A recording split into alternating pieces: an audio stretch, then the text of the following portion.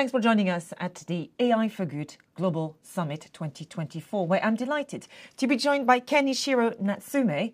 Ken is Assistant Director General at the World Intellectual Property Organization, WIPO. Thank you so much for joining us, Ken. Thank you very much for having me for this interview. Thank you very much. I'm delighted to be here.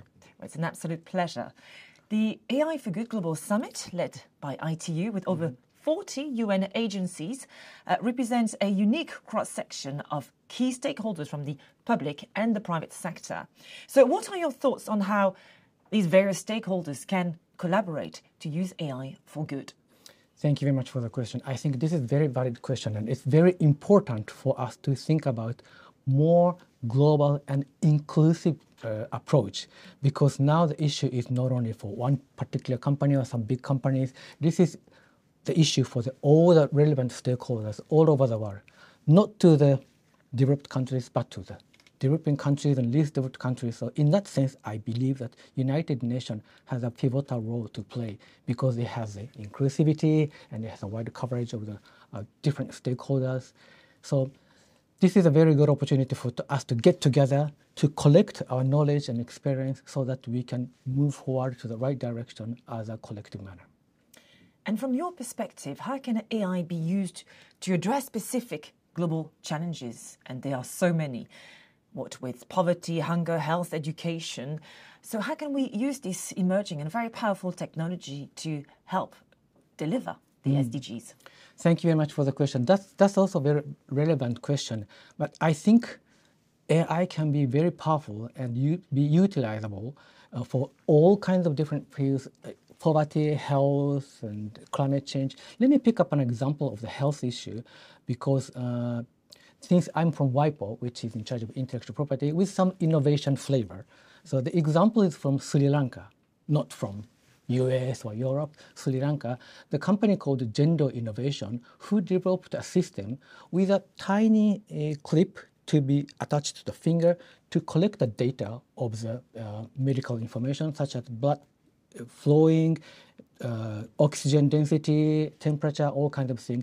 Based on that data, using the AI technology, the system can analyze and provide you with the probability of having heart disease, diabetes, or kidney disease in the upcoming 10 years. And even it can give you some advice for the lifestyle. And they patented that all over the world. So it can also benefit the company, and it can contribute to the growth of the country. Thank you. So huge potential. Absolutely, especially for emerging economies. Yeah, it needs to be accessible to absolutely everyone out there. We know that AI and Gen AI in particular is raising lots of questions when it comes to intellectual property. So from your perspective at WIPO, what new criteria or frameworks are needed to evaluate and curate art created with the aid of AI? Thank you very much for the very interesting question, because this is one of the hottest issues to be discussed under everybody. And from the WIPO's perspective, probably the question is about copyright. And what I want to mention is that 2 points. One, we have been seeing technological changes or revolution or innovation in our human history, not only once, many times. And we have gone through that. And intellectual property system has been there for more than 500 years. And this has been continued to put human creativity and innovation at the center of the system. And this is, I believe this is still valid even current AI era. So the creativity, which is driven by the human and human activity, should be protected by the intellectual property, and this is the same as before. And we continue to be relevant for the system. Of course, I understand that that we should strike the balance between the developers of the artificial intelligence and also the owner or the creators, because there are some discussions between them and there are many court cases already. So we have to have a strike balance. But as far as the intellectual property system itself is concerned, I believe that we are still valid and relevant to incentivize human creators for their human activities.